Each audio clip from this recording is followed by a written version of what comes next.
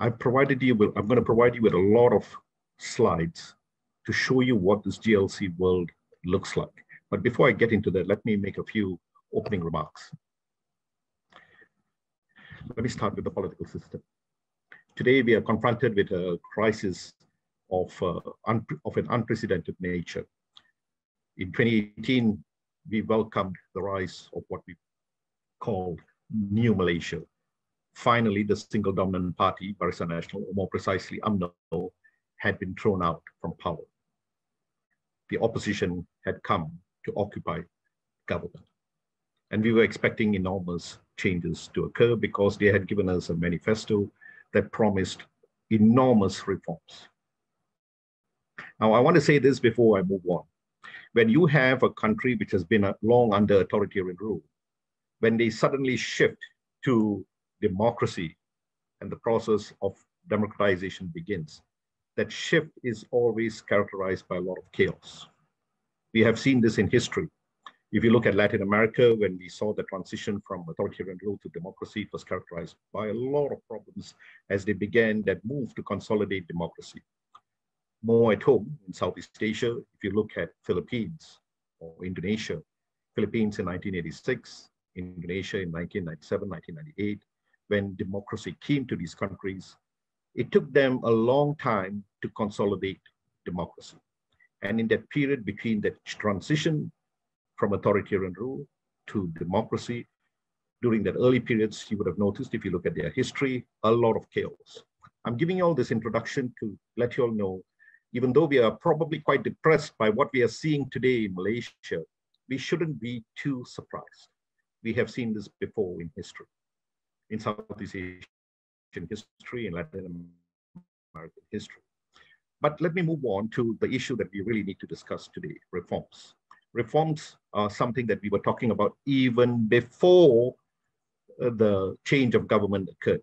Even before the change under the Barisan Nasional, we were having debates about the Malaysian economy being caught in the high middle income trap. We were talking about an education system that was not providing our students with the right kind of teaching, learning to equip them with the skills to move into this modern, rapidly changing economy. We were talking about the need also whether we should have race-based policies. There was a big debate about this. In 2008, after the global financial crisis, a big debate started about a new economic model. And one of the things that Najib said at the time was, no more affirmative action, no more race-based policies. He quickly changed. He quickly changed the agenda and brought back race-based policies. He introduced in 2013 the Bumiputra Economic Empowerment Policy. So you can see the backtrackings going on. Reforms were already being called for even before this transition to democracy occurred. Meanwhile, once the transition occurred, what we also saw was the problem with coalitions. A new coalition, Pakatan, was formed to bring down the Barisan Nasional, and unexpectedly, they won. But this new coalition was also led by old elites. Who are these old elites in this new Malaysia? Mahathir Mohamad, Daim Zainuddin, Muhyiddin Yassin. So we had a new government, supposedly a new Malaysia, but led by old elites. And many of these old elites had contributed to the problems that we are seeing in the country today. And subsequently, as you saw, with this transition, we had the problem of not just politicians hopping, we also began to see parties hopping from one coalition to the other.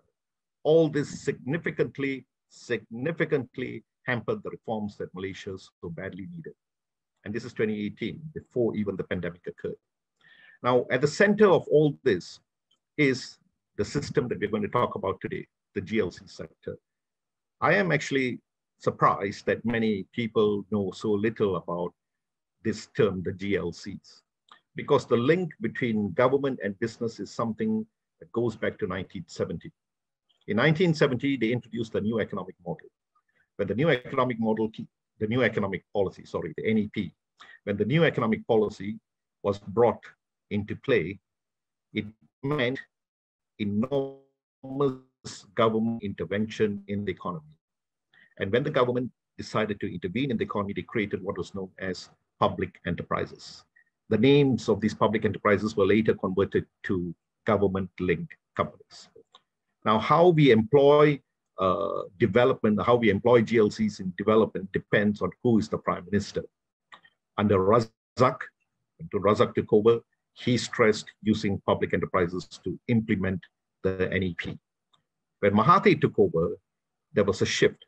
For Mahathir, he began to move away from his focus on using public enterprises to develop the economy, to focus on creating big businesses, conglomerates. He wanted to create a new Malay business class. He wanted to create corporate captains, Bumiputra corporate captains. So there was much focus under Mahathir on concepts such as policies such as privatization. And so you'll see here, if public enterprises acquired a lot of companies and became a major player in the economy, Mahathir then began the process of privatization, ostensibly to reduce the role of government in business. You saw the documentary just now, same debates were going on in Malaysia in the 1980s, reduce the presence of the government economy by privatization. But this led to a serious problem of crony capitalism. Major conglomerates that emerged in Malaysia were all well connected. And one of the key factors that characterized Mahathir's administration was the rise of money politics and corruption. And that eventually contributed to the 1997 crisis and subsequently the Reformasi in Malaysia. Mahathir left not long after the 1999 election, recognizing that there was a backlash against him and his economic model. Then comes Abdullah. Abdullah's focus was not on big business. Abdullah's focus was on strengthening the small and medium scale enterprises. And if you look at his policies, and some of his policies were quite good. The 9th Malaysia Plan was one of the best Malaysia plans I've read so far. And the focus was on helping small enterprises. Why was this important? 98% of the corporate sector in Malaysia constitute SMEs. Abdullah was on the right track. But Abdullah didn't really push that agenda properly in terms of helping these SMEs. And then we had the global financial crisis in 2008. This partly contributed also to Abdullah's fall. Abdullah also fell because he didn't deliver on his policies, including creating a more inclusive Malaysia, as well as eradicating corruption. In fact, corruption continued to fester under Abdullah. When Najib came in, post-2008 global financial crisis, he promised us a new economic model. He said that he will stop this idea of this extensive corruption, patronage, and cronyism. He said those words, I'm going to stop these three things. He also said that he was going to introduce privatization. He said, no more race-based policies, no more affirmative action. Soon after saying all this, there was a backlash from UMNO, and he backtracked on all these things. Privatization was put in the closet, and he introduced his own economic model, where he said, I'm going to keep affirmative action, but I'm going to call it market-friendly affirmative action. If you look at the 10th Malaysia Plan, that's the key concept, market-friendly affirmative action. Nobody believed it. In fact, investments didn't really grow, even domestic investments didn't really grow under Najib. And then we saw the fall of Najib. I should say between 2009 and 2013, Najib introduced a number of public policies. The new economic model, the economic transformation plan, the NKRIs, a whole slew of them. But his policies didn't seem to have an impact on the Malaysian economy. And in 2013, we saw the consequence of that. His government, again, lost very badly in 2013. And what did he do? There's the infamous title, headlines in Utusan, Apa lagi Cina mau. He racialized the discussion. And then, post-2013, he introduced his own affirmative action policy called the Bumiputra Economic Empowerment Policy. And then he said, I am going to use the GLCs to implement the BEE, the Bumiputra Economic Empowerment Policy. GLCs were back into the mainframe. Consequence of bringing GLCs back into the mainframe are these. First, we saw the 1MDB scandal, a scandal of a company which was supposed to be a sovereign wealth fund, but actually used to further enrich politicians, specifically Najib himself. Then we had other major scandals. We had the Mara scandal, we had the Tabung Haji scandal, we had the Felda scandal, and the list goes on.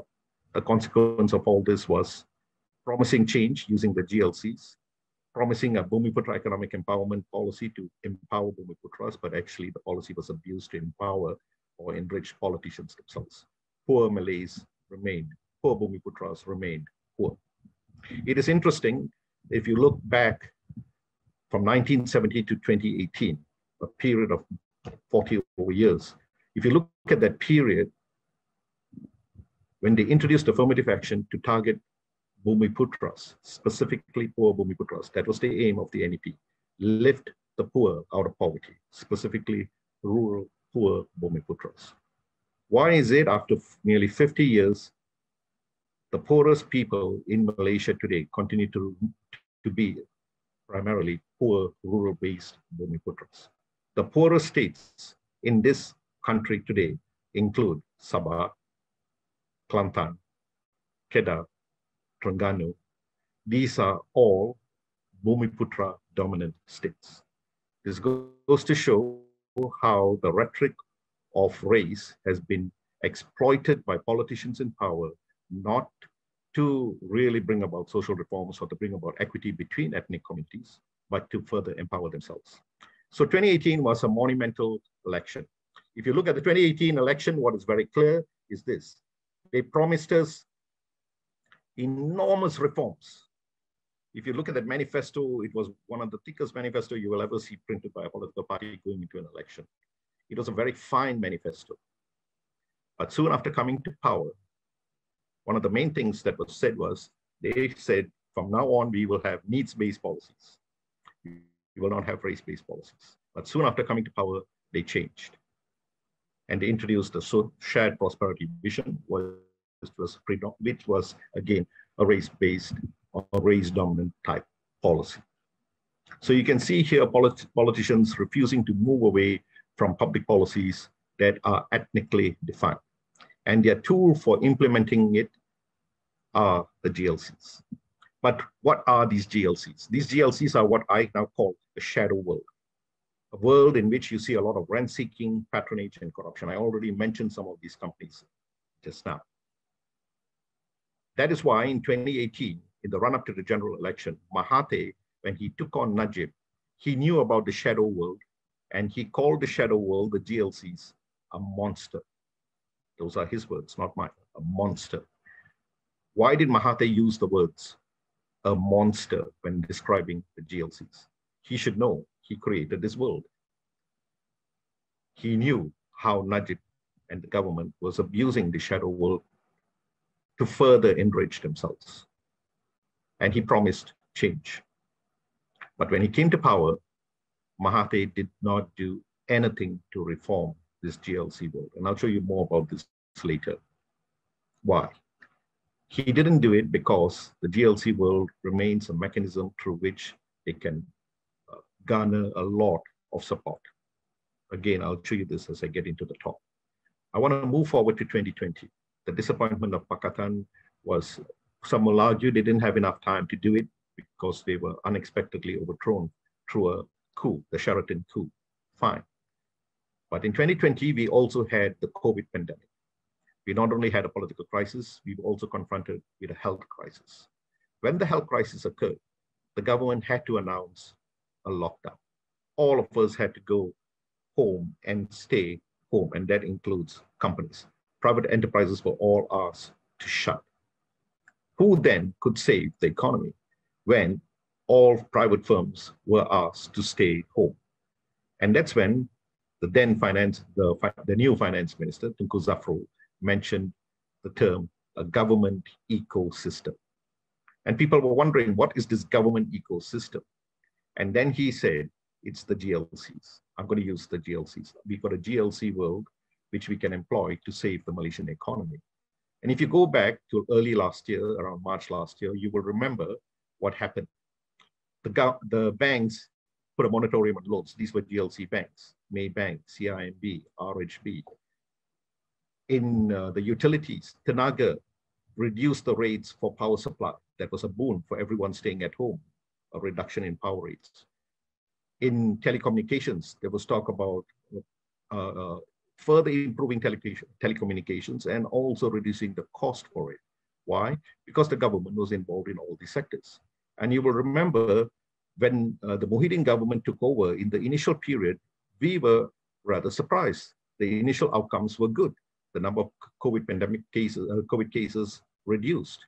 What really triggered the rise was the sudden decision to have the Sabah state election. Again, another political swing, unnecessary political problem that was created, which contributed then to the escalation in the problem. But let me come back to the government ecosystem.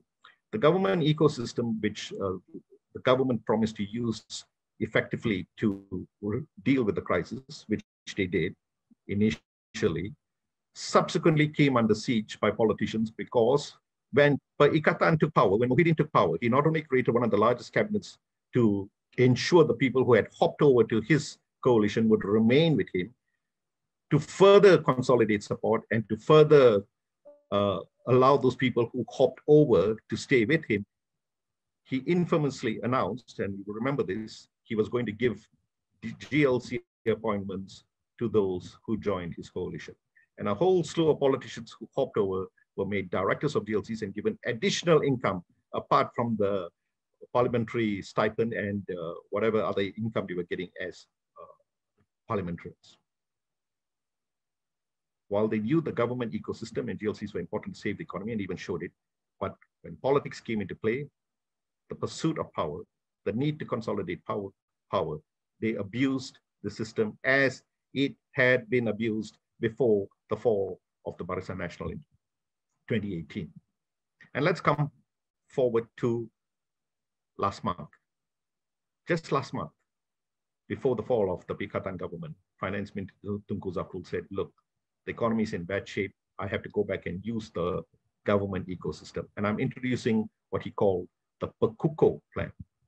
The Pekuko plan to strengthen, he was saying, I'm going to strengthen the GLCs, specifically the GLICs, to help them really intervene in the economy better because the economy is in bad shape. The volume of companies that are now in dire straits is quite high. He also announced the introduction of the digital economy blueprint. The rapid use of technology in the economy post-pandemic meant that we really needed to digitize companies. We needed to bring e-learning and e-teaching into the schools, into the universities. The need for a digital economy became a brief rundown in history. So you understand the history of and I'm contextualizing here the GLCs. But there are two questions I want to take with you for you to consider as I take you now into my lecture on the GLCs, my lecture proper on the GLCs. First, what is this nature of the ties between government and business, particularly during this dual crisis? The second, we all recognize now from this brief history that I've recounted to you, that there is a need to use these GLCs effectively, especially when companies are in dire straits. But has there been an attempt to dismantle this patronage-based rent-seeking type GLC system, the shadow world, to bring it out into the light? Why have they not done it? What is actually going on? So let me now introduce you to the GLC world, the shadow world.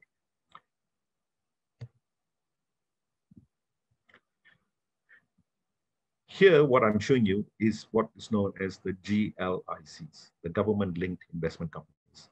These are the major enterprises in the GLC world. These are enterprises that all of you should know about. You know Khazanah, the Sovereign Wealth Fund. Everyone knows the Employees Provident Fund. PNB, the Permodalan Nasional Berhad. KWAP is the pension fund for civil servants. Tabung Haji, you all know Tabung Haji very well. And then you have also other institutions like the Lembaga LTAT, LTAT is the pension fund for those in the armed forces. Now, these 7 institutions, including Minister of Finance Incorporated, these 7 institutions own a huge range of companies. Employees Provident Fund, Khazanah, and PNB are among the largest owners of publicly listed companies in this country. Tabung Haji is a business group in its own right, along with LTAT. which owns Boston, major business groups. KWOP also owns a lot of publicly listed companies. These are major enterprises. But do you know that there is another issue about the GLC world that you should know about? Ministries are in business. And if you look at the ministries in business, I'm here showing you the figures for 2017.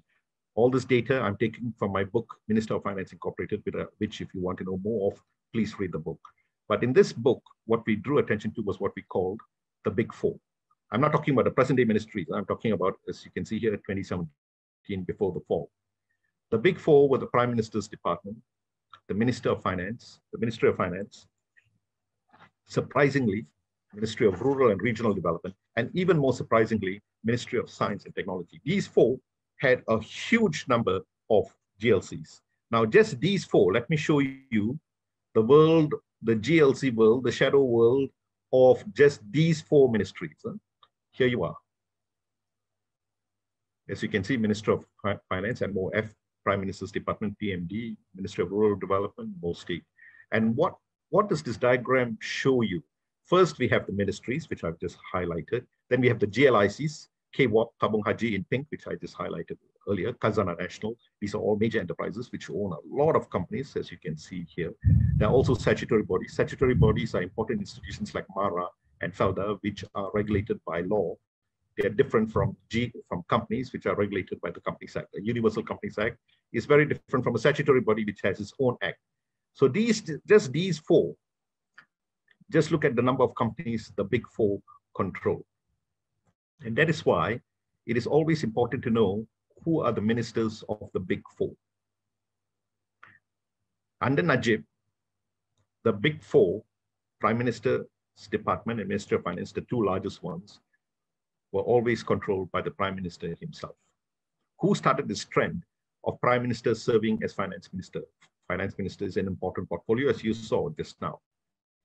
Mahathir himself. Mahathir himself started this trend of a Prime Minister being Finance Minister. Under the manifesto and Pakatan, they said, no more will we allow the Finance Minister to be the Prime Minister too. There must be a delinking between the Exchequer and the Prime Minister. And that happened. That happened. For Ministry of Rural Development, here you are. The Minister of Rural Development under Najib was none other than his mentee, Ismail Sabri Yaakob, current Prime Minister of Malaysia. Ismail Sabri was very closely aligned with Najib. Before Ismail Sabri was the Minister for Rural Development, the minister was Shafi Abdal. Shafi Abdal was also very closely aligned with Najib Razak. Shafi Abdal was Deputy Minister of Defense with Najib Razak.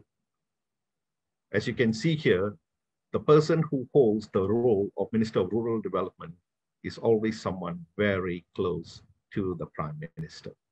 Why? Because the Ministry of Rural Development has its tentacles deep into the Malay heartland states. Whoever controls the Ministry of Rural Development has got tentacles or through the GLC world that reaches right into the UMNO heartland areas. That's why this ministry is so important. This ministry, let me remind you, was created by Tun Razak. Why? Why did Razak create Ministry of Rural Development? Because his focus was on eradicating poverty in rural areas. That was his focus. So he created a network of public enterprises that got embedded in rural areas, which was also UMNO's stronghold. And whoever controlled these networks into this UMNO stronghold had to be a very powerful politician. Always a senior politician closely linked to the Prime Minister. For MOSTI, and this is important, MOSTI, as I told you, is another important ministry. Why?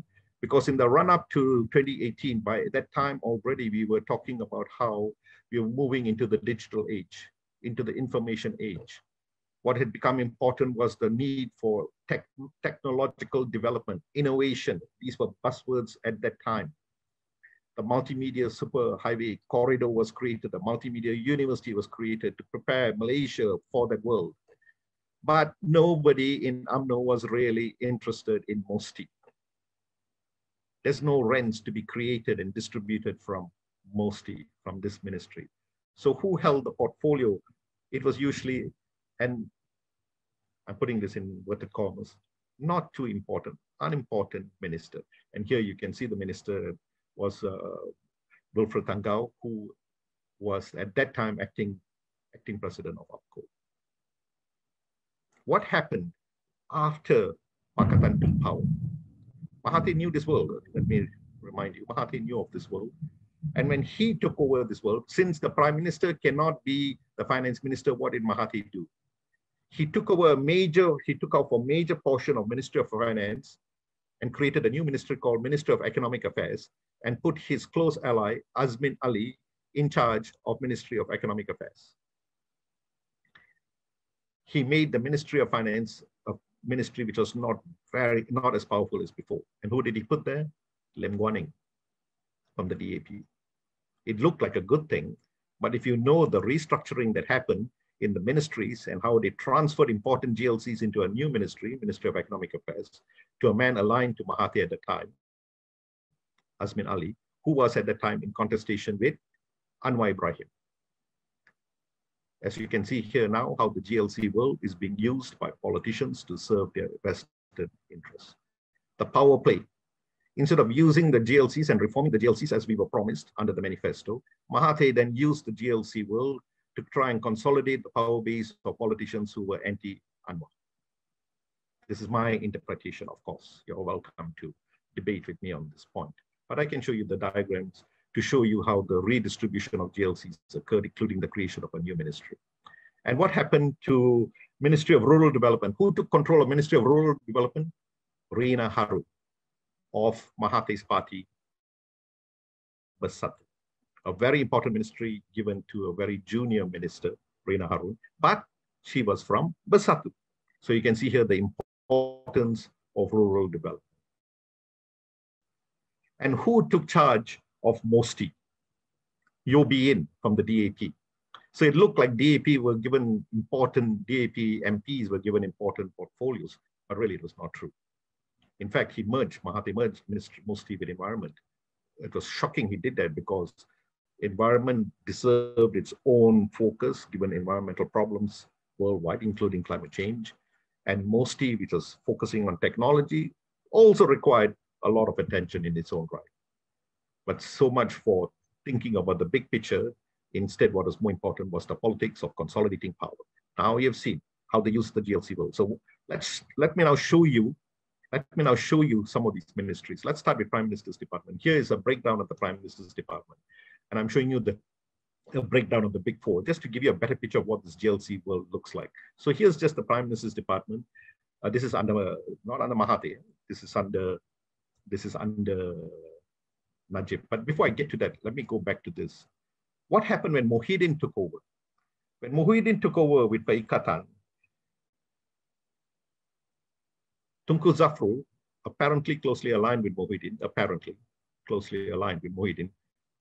Tunku Zafrul has objected to this statement that he's aligned with Muhyiddin, but that's why I said apparently, reportedly. He took charge of Ministry of Finance. Remember this, Tunku Zafrul is not an elected politician, but he was given the important portfolio of Ministry of Finance.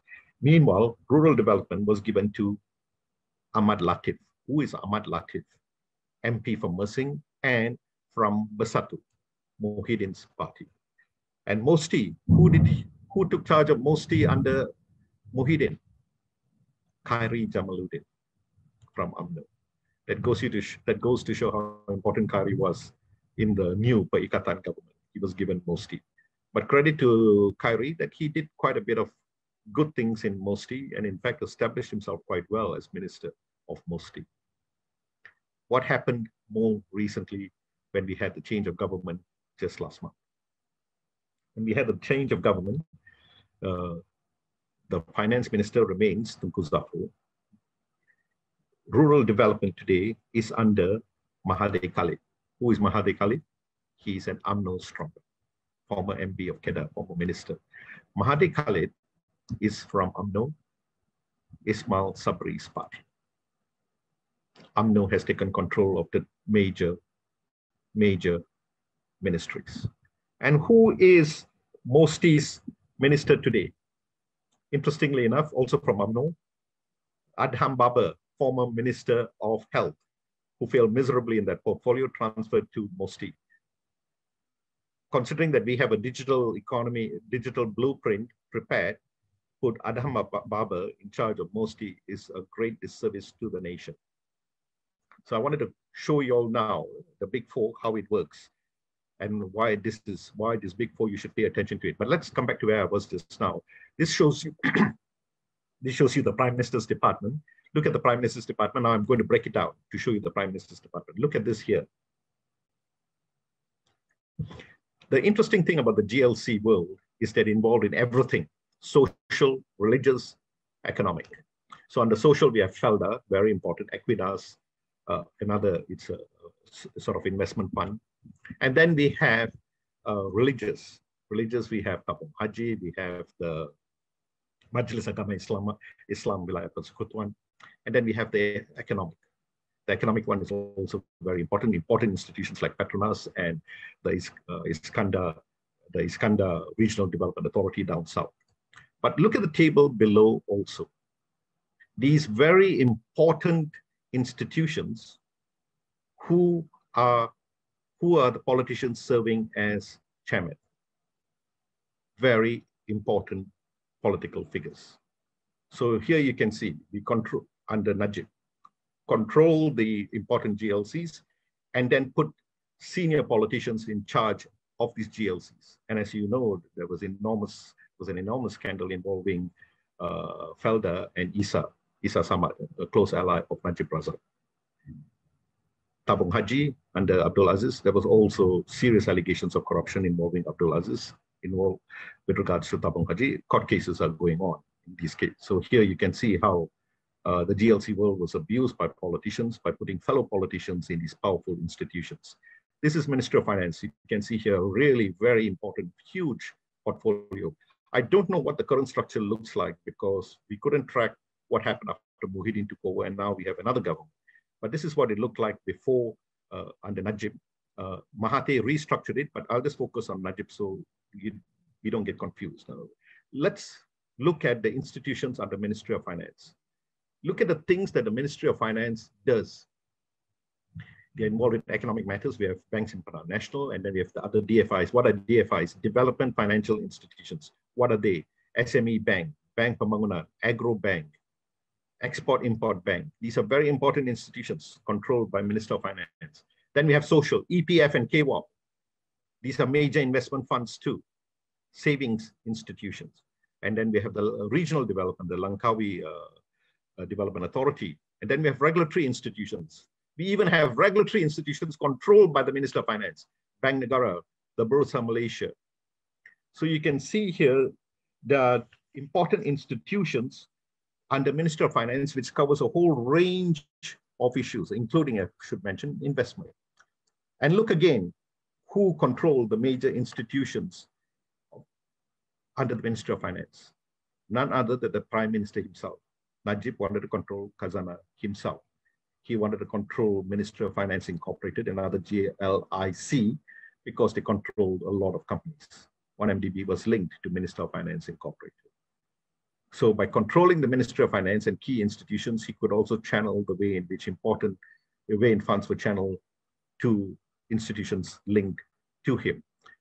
Now let's look at Ministry of Rural and Regional Development. Now let me show you why this is so important.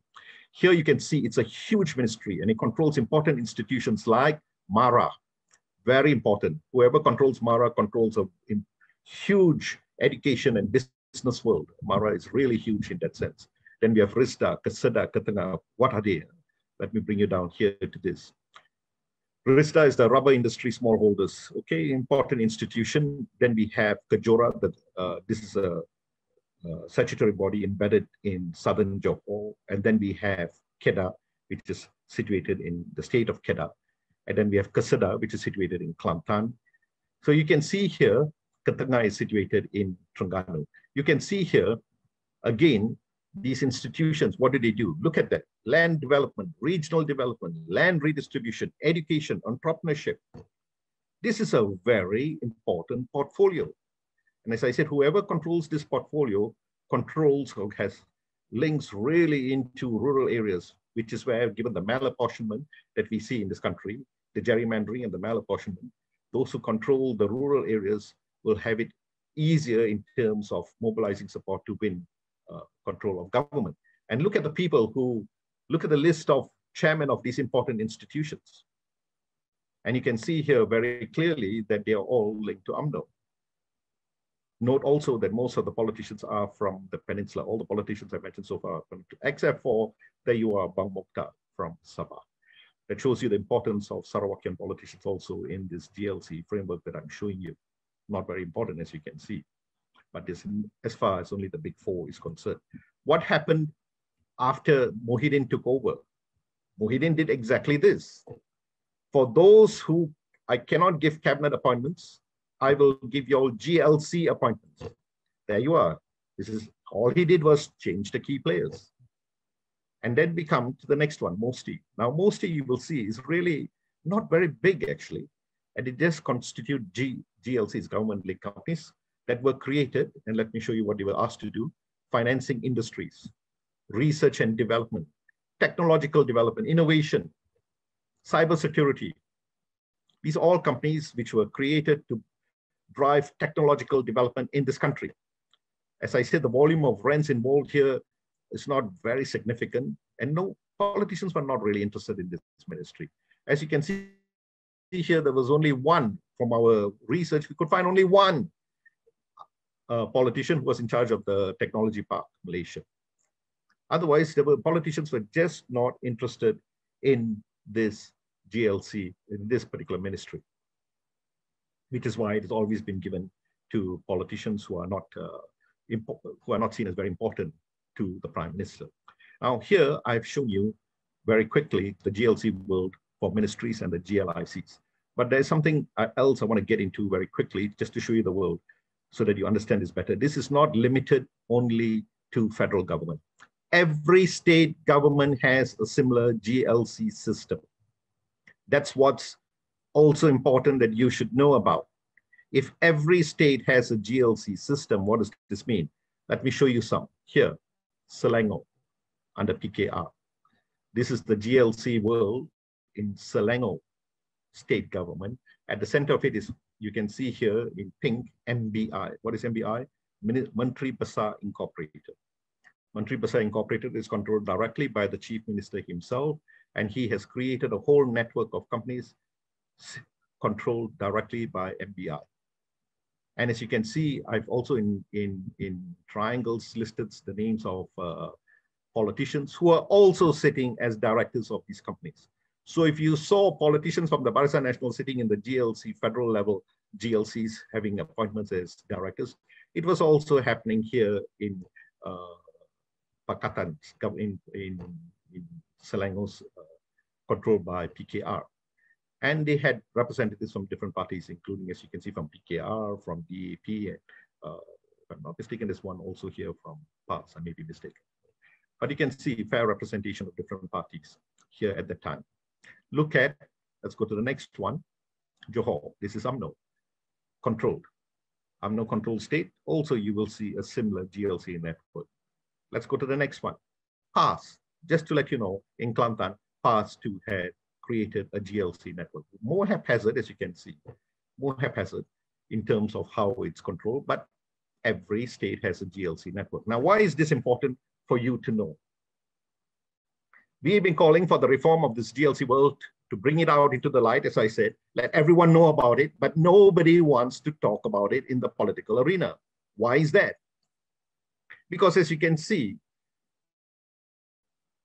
different parties control their own GLC worlds if they control a particular state government. In 2018, when we had that historic election of the 13 state governments we had, 8 different parties had control of the 13 state governments. And they belonged to either the Barisan Nasional or to the Pakatan. Now, if 8 different parties had control of their own state governments, which had control of their own GLC world, why reform? Why reform when we can use the same system, at the state level? So what's happening at the federal level is also happening at the state level. That's how bad the situation is. I must say that we wanted to do a study of Sarawak and Sabah, but we haven't been able to do that. This itself took us a long time to do this kind of research. I did go to Sabah after Sabah fell to Warisan. We attended a forum where we even offered to map out the GLC world in Sabah and to bring about reforms in Sabah. Unfortunately, I didn't get the call back, and subsequently the Warisan government fell. So I'll never be sure whether they plan to call us into reform, to bring about reform of the GLC world in Sabah. But there you are. Here it is, this GLC world. I have now described to you, you can see for yourself what the GLC world looks like. Now you know why this is so important. Now you know why politicians don't want to talk about it. Now you know why it is never in the mainframe of discussions, because politicians prefer to keep a lid on it because everyone seems to be benefiting from it. As you can see here, even in PASS, in triangles, you can see the number of people who are associated with PASS who were given GLC appointments. When you get a GLC appointment, you get a stipend. What happens to the money? The money gets channeled into the political system to support your political activities. And this is linked, the GLC world is therefore very closely linked to the issue of political financing, an issue we must also discuss. Now you know why there's a reluctance also to talk about political financing and to bring into Parliament the Political Financing Act. Now, what is the consequence of all this? Where are we today? So let me now take you into the real economy. Let's start with the corporate sector. If you look at the top companies in Malaysia today, I've listed here the top 15 as per 2018. The ones in red are the GLCs. This is just to give you a diagram, now a breakdown of how powerful these GLCs are. If you look at the top 10, 8 of them, top 10, 8 of them are GLCs. If you look at the top 20, nearly half of them are GLCs. If you look at the top 50, you can see the number of GLCs here. They are very important. I said at the beginning of this lecture, Mahathir wanted to create Bumiputra capitalists. Where are all the Bumiputra capitalists that are supposed to be the products of the new economic policy, the NEP? Where have they all gone? Here, as you can see, we have only 2 in the top 50. M-Bank, controlled by Asman Hashim, who is, I hear, probably going to sell out very soon. And then we have MMC Corporation, Syed Mokhtar, the well-connected Syed Mokhtar. It's an indication of the failure of Mahathir's agenda to create Bumiputra corporate capitals. Tangible evidence of this. So this is the breakdown for the big firms. Let me give you another diagram, which is another table, which is very important. I want to take you through this table. This is very important. Let me be clear. This is not my table. This is a table that I took from the Shared Prosperity Vision document. I want to stress this because people, whenever I show this, people say this is Terence Gomez's table. This is not my table. I took it to show you, to give you the breakdown of equity distribution, which was supposed to be one of the equitable equity distribution, which was supposed to be one of the key objectives of the new economic policy, NEP. If you look at this, what is very significant is that in 1970, when they introduced the NEP, the volume of equity owned by Bumiputras was only 2.4%. There was real inequity in terms of distribution of wealth among ethnic groups. The NEP was a good policy. Let me stress that. There was a lot of good in the NEP. And as you can see, by 1990, they had increased during the 20-year period of the NEP. They had grown from 2.4% to 19.2%. Much of it can be attributed to the role of the GLCs, or the public enterprises, that acquired corporate equity on behalf of the Bumiputras and held it for them. But look at what's happened since then. And what is very significant is that the high point was 2011. This is according to the SPV document.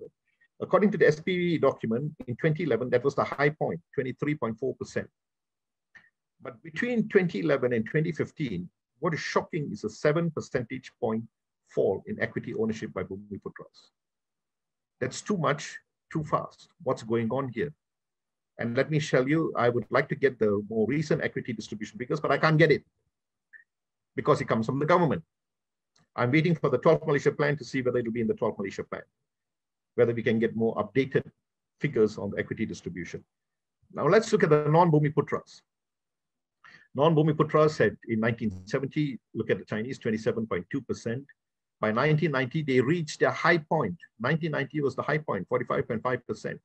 We should have stopped the NEP instead of continuing with race-based policies in 1990 because they were doing quite well until then. They were supposed to stop it then, but they continued. And if you look at the figures, it's been falling since then. And look at the most recent figures for non-Bumiputras Chinese and Indians and others combined. The total is 30.7%.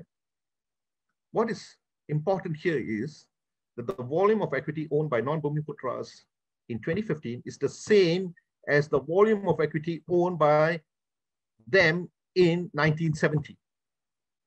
So after more than 4 decades, according to the government's figures, there's been no improvement. In fact, they've been falling behind very quickly. So Bumiputras are falling behind. Non-Bumiputras are also falling behind. All Malaysians are falling behind. Who is gaining? And now look at the figures for foreigners. In 1970, it was 63, the peak, 63.4%. Then the government intervenes, used the public enterprises to buy out equity mainly from foreign companies. And as you can see, the fall, significant fall. And by 1990, it had fallen to its lowest point, 25.4%. But since then, it has been increasing. But look at the figures for 2015. Between 2011 and 2015, there was a 8 percentage point increase in equity by foreigners. Suddenly, foreigners are emerging as major corporate owners of equity in this country, while Malaysians are falling behind, according to these figures. What does it look like now, 5 years on, 6 years on? Have foreigners begun to emerge as major shareholders of this economy as they were in 1970? These are important questions that we have to ask ourselves and of the government. So who are these foreigners who are gaining control in this economy? Now, one of the most important things that happened of late was, and I must get to this, the rise of China. When Xi Jinping took over more recently in 2013, he introduced the Belt Road Initiative. And from there, he began to move out into Asia in a big way.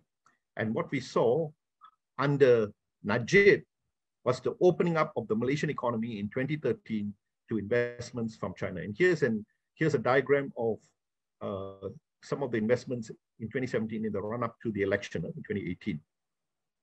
Now, this is important. 2013, Xi Jinping comes to power. He introduces the BRI.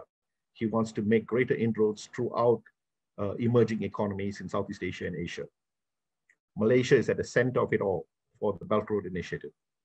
What is also important in 2013, Najib encountered a disastrous election. He then introduced the Bumiputra Economic Empowerment Policy. Gone was the slogan, One Malaysia. He no longer talked about One Malaysia.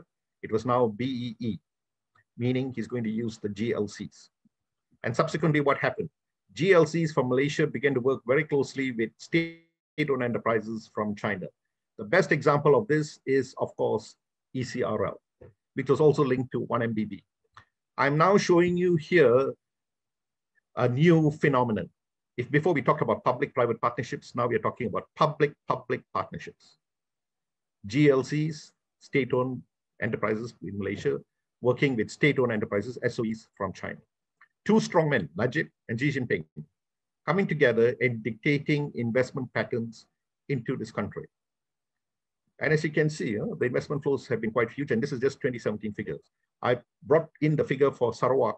I should let you know the volume of investments from China into Sarawak have been huge. Now, how do you make sense of this? How do you break this down? So I should let you also know, just late last year, we published a book entitled China in Malaysia. It's a slim volume. Please read it if you want to know about China's investments in Malaysia. It's not all state-state. It's not all public-public. You can see major projects, yes, they are public-public, state-state. But we also have state-private. That means state-owned institutions, like the GLCs working with private institutions from China. We also have private-private. That means privately owned Malaysian firms working with privately owned companies from China. And then we have Chinese-only enterprises. They constitute a huge 30%. But the largest in terms of money figures in the contract value are state-state projects. How much oversight is there of these investments from China into Malaysia today? I'm raising this as a question. I'm not saying that all Chinese investments are bad. I'm not saying that. But I am also saying that we need to be careful about such investments, especially when it's state-state, when there's very little accountability on the part of governments coming together and deciding on their own where to invest in. And we have already seen major projects which are controversial. I only mentioned ECRL, but we have the Malacca Gateway project, for example. We have the Kuantan Port, for example. And there's a whole slew of them where there was some controversy. Mahathir himself went to visit the MCKIP, the Malaysia-China Kuantan Industrial Park in Kuantan. He couldn't gain entry into the MCKIP. It's a huge industrial site. Mahathir complained, I am the former prime minister and I can't enter into the MCKIP project area. You should see the MCKIP project area. It's huge. I should know because I too went to visit MCKIP and I too couldn't get entry. I wasn't feeling so bad later when I found out that Mahathir too also couldn't gain entry into the MCKIP. What does this indicate? These are important issues, again, that we must ask of ourselves. Who is monitoring these investments? Of late, there have also been an outflow of foreign direct investments. Foreign investors are also leaving the country. That's also important. I should stress that. Who are these foreign investors who are leaving this country? Where does that leave us? And where does this leave the figures that I just showed you in terms of foreign equity ownership? Why are foreign firms leaving us too? Because the state of Malaysia is deplorable. The politics of this country is so dire. The public policies that are coming out, where are the public policies? So where does that leave us? So this brings me to Malaysia today.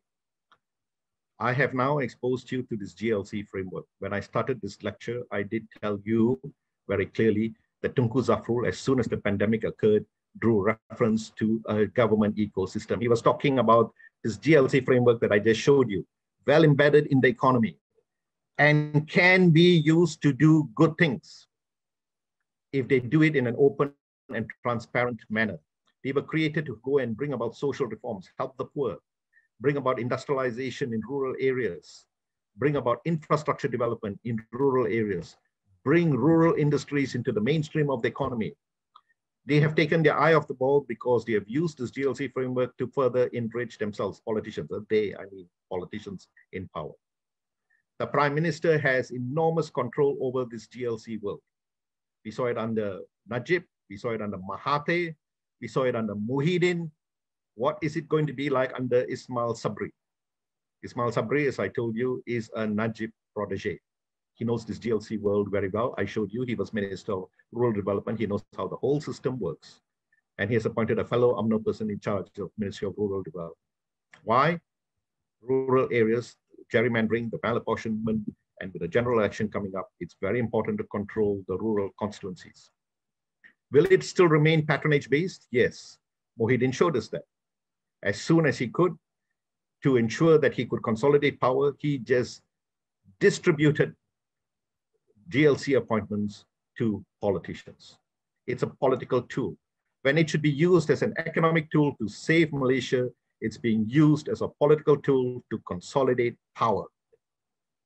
That's the tragedy that we are confronted with today. We have the tools to help revive this economy, to keep it afloat, but they are not using that institutional architecture which is in place properly.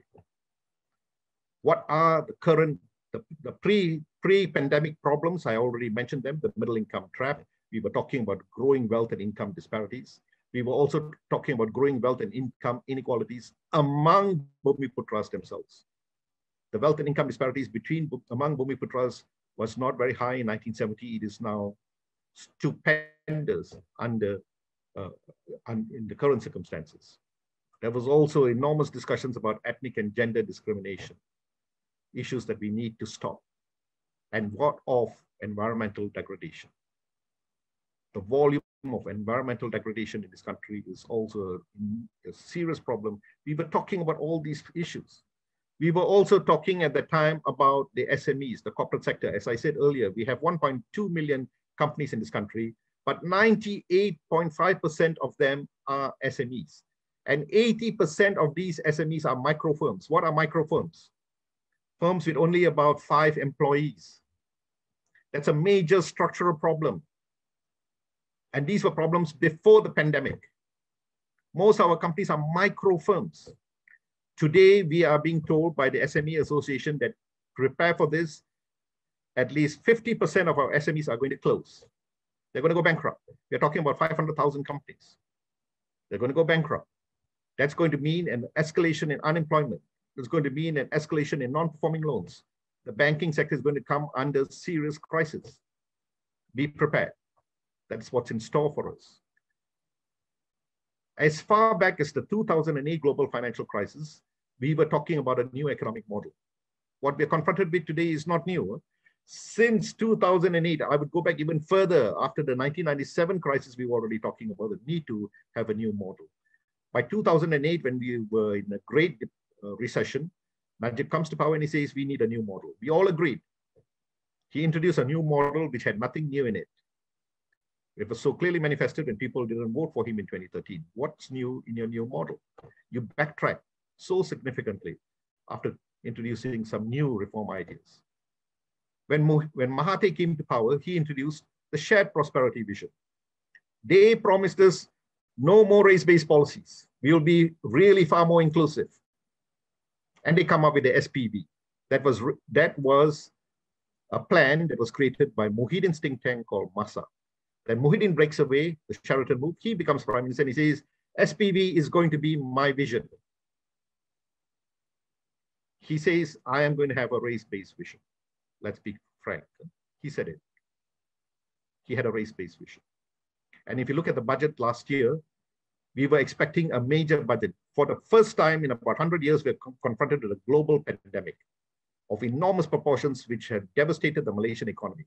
There we were waiting with bated breath for the budget, the 2021 budget. We were expecting an extraordinary budget. And what did we get? A budget which most analysts called an election budget, something for everyone. Nothing extraordinary. They were already thinking they're going to have an election anyway. So election budget. And a lot of support targeted at Bumiputra SMEs. And when queried about this, the finance minister himself admitted publicly, 80% of our SMEs are Chinese and not Bumi owned. His words, not mine. And you still want to have this kind of targeted, ethnicized policies to help enterprises. And you're only supporting the 20% when the economy is in dire straits. What about the 80%? That's public policy planning under Perikatan. What's going to be new today? Now, as I said, just before the government fell, the Perikatan government fell last month, Tunku Zafrul, as finance minister, said, okay, we are really now in bad shape. We are in real bad shape. So what are you going to do? He introduced what is known as the Pekuko plan. What is this Pekuko plan? Go and read it. It's very interesting because he's again admitting the government ecosystem has to be brought back into the mainframe. He's going to restructure the GLICs. Read it. It's very important. You should know about this. The GLICs are very important. And I'm going to use this architecture, this GLC, GLIC architecture to crowd in SMEs. He admitted that 98% of the corporate sector SMEs, they are in dire straits. We must bring them in.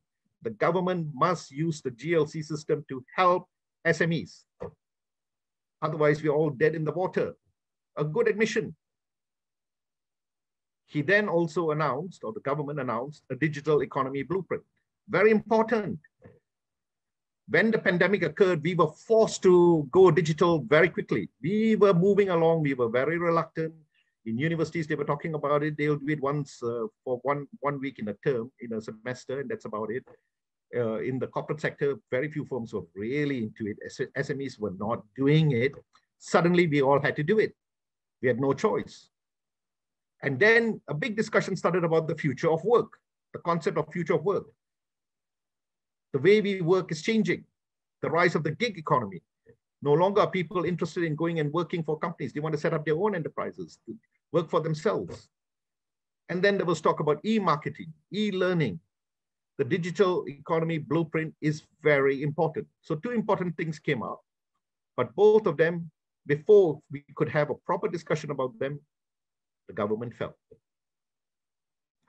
At least there was some attempt to talk about these things. But I must tell you, I read both the Pakuko plan and the digital economy blueprint. It's basically still in the realm of ideas. In terms of actual implementation, how are they going to do it? They were really short on ideas there. So this brings me now to my last slide. Please bear with me. I want to come to today. Where are we today? Just last week, as you know, the Ismail Sabri's government, along with Pakatan, signed an MOU. We were told this is an historic event, the coming together of government and opposition for the first time in Malaysian history. They're going to work together to help lift the Malaysian economy, help Malaysian people deal with this dual crisis that we are now confronted with. How true is this? Is there value in it? Ismail Sabri also talked about his new concept, Keluarga Malaysia. When he said Keluarga Malaysia, I was thinking about his mentor, Najib Razak, talking about One Malaysia. Keluarga Malaysia and Malaysia's One Malaysia seem very similar in rhetoric. But what is the reality? Are we going to see a real new kind of governance, which is truly inclusive? And if you talk about Keluarga Malaysia, will you also still continue to bypass SMEs based on ethnicity, including during a time of crisis? This is something to watch out for. In the MOU that was signed, they talked about a National Recovery Council. Very good. Actually, if you read the MOU, there are a lot of very good things there. Many reforms that we in activists have been talking about for a long time is there. And one of the things they talked about was the National Recovery Council. They said 50% of it should constitute non-politicians from both the public and private sector. It must be a bit more technocratic, bring in real experts. The remaining 50% will be divided between opposition and government parties. And they will be accountable. There will be regular meetings and they will be accountable also to Parliament. Why Parliament? Because among the major reforms are parliamentary reforms. We know now Parliament is institutionally dysfunctional. We saw that over the past year, completely dysfunctional. So the parliamentary reforms that they are proposing are much needed, including the Parliamentary Services Act, which was introduced in 1963 and then taken away in 1992 by Mahathir.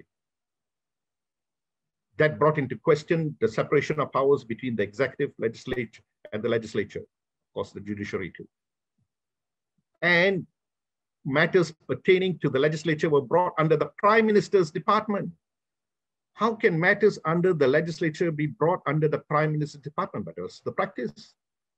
So the parliamentary reforms that they are proposing are also very good. The Prime Minister will have a term limit, 2 terms or maximum 10 years. Again, very good. The Undi 18 will be implemented immediately. Again, very good. And the anti-hopping law. That is something we really need. But as much as I looked at these and I thought these are very reasonable things, I was also drawn to what was not included. Why was there no reference to the GLC world, which everyone, after all, the finance minister had openly admitted, it's a very important world. We have to use this ecosystem now to save the economy. Why no discussion about it? Because as I told you all earlier, politicians, regardless whether they're in opposition or in government, their parties have control of state governments. They also control a GLC world. And nobody wants to give up their control of the GLC world. What happened to the financing of politics, which is closely linked to the GLC world? Again, no discussion on political financing reform. And yet we know if you want to have clean and fair elections, you've got to do something about political financing. And why then also no discussion about creating a truly independent election commission?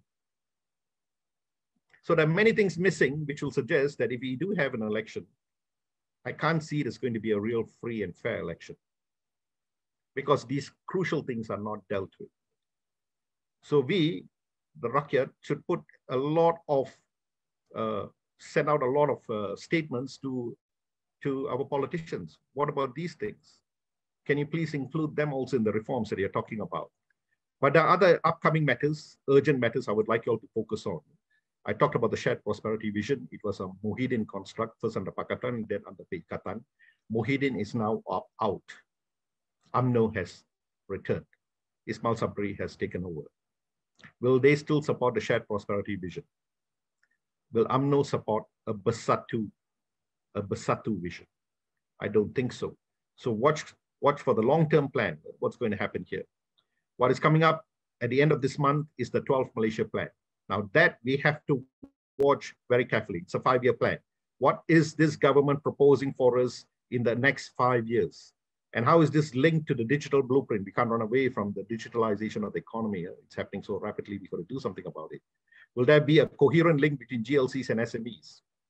Will there be a link between the economy, education, rural development, food security, infrastructure, where all these GLCs are present?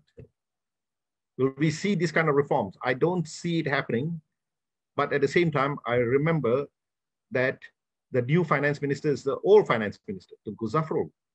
So will he try to keep to that agenda of instituting these two things that he's been talking about? And finally, next month, we will have the budget. Will this be an extraordinary budget? Because it's a budget which will be created by the government in consultation with the opposition as per the agreement in the MOU.